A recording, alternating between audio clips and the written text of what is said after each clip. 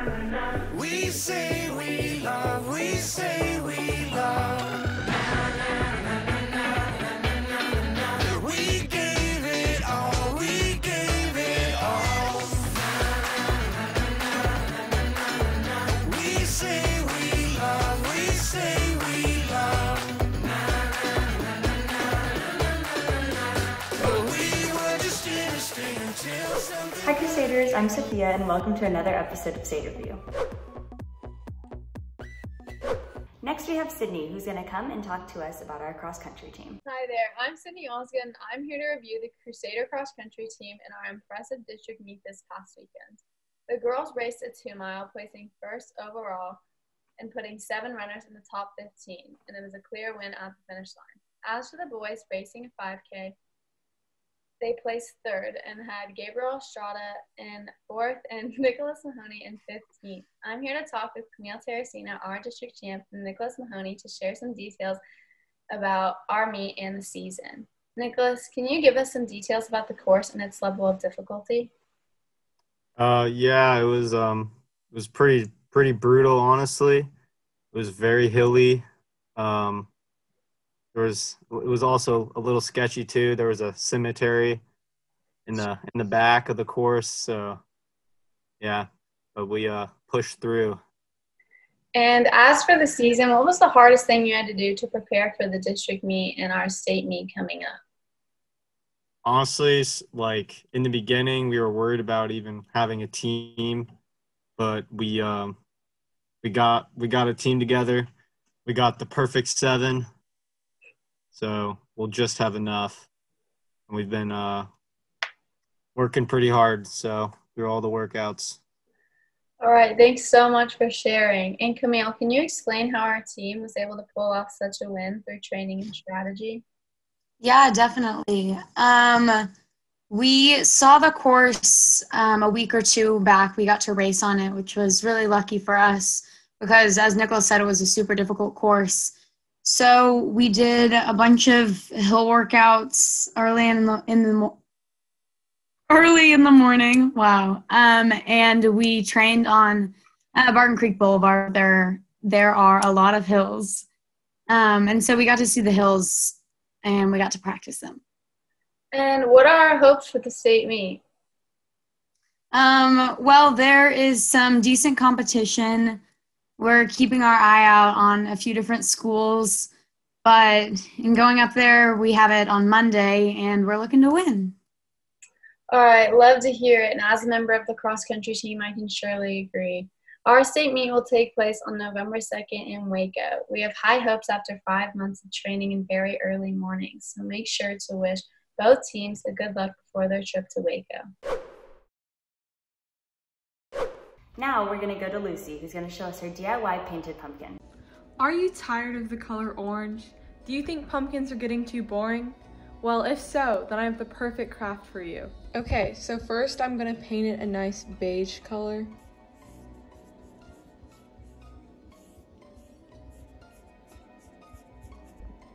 Now we have a more colorful, spooky jack-o'-lantern.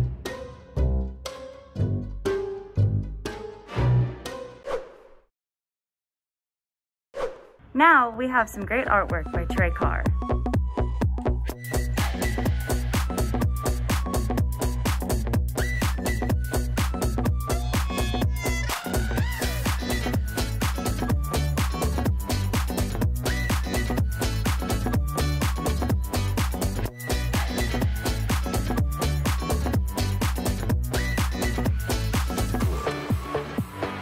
Fall in love and tear it down as soon as we wake up.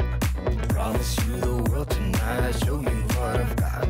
Your body speaks my language and you read me like a book. This night means forever and so does me and you. We say we love, we say we love. We gave it all, we gave it all.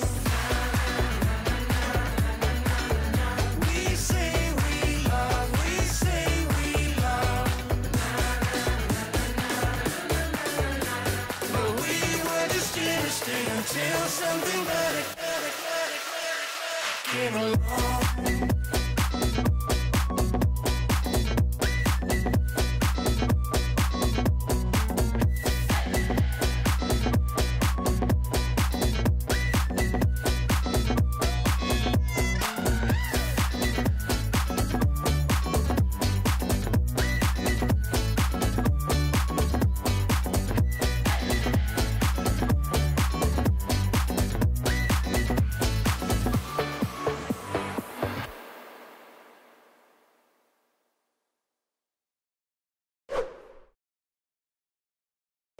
Next is Jeremy with his sports review. Crusader Nation, welcome back to another week of the Crusader Sports Report. I'm your host, Jeremy McMahon, and as always, I'll be recapping and looking ahead for the volleyball and football teams.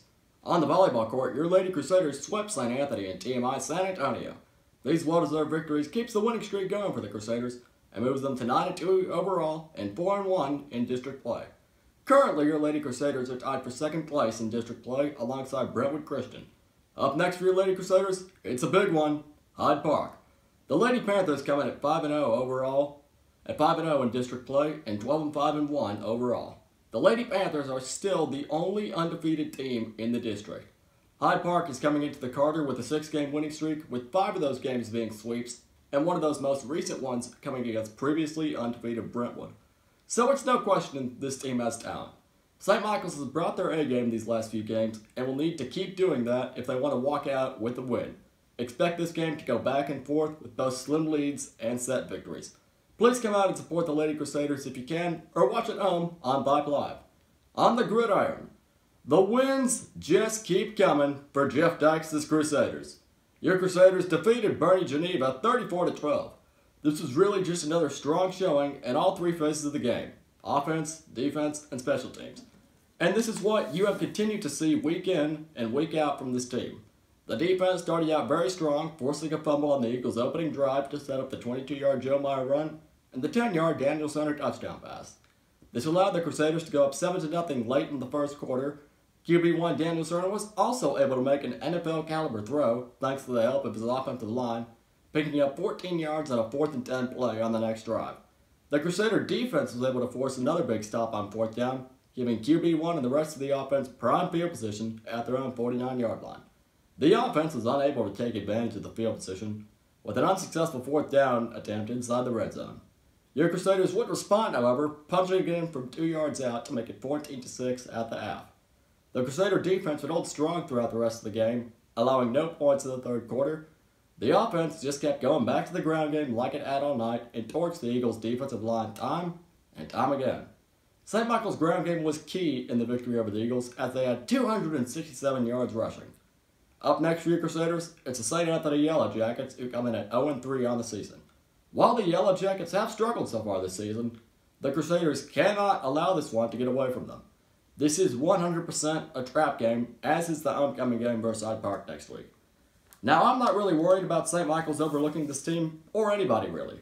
Right now, it seems to me that Coach Dykes has this team's mind in the right place. The Yellow Jackets have struggled, however, to find consistency at quarterback this year. However, their defense boasts a ton of experienced players who know how to play in big games. Expect to hear Josh Clark's name a lot over the PA system on Friday night. The Yellow Jackets star running back garnered 961 yards and 10 touchdowns last year. St. Anthony will most likely look to him time and time again on Friday due to the young civil collar.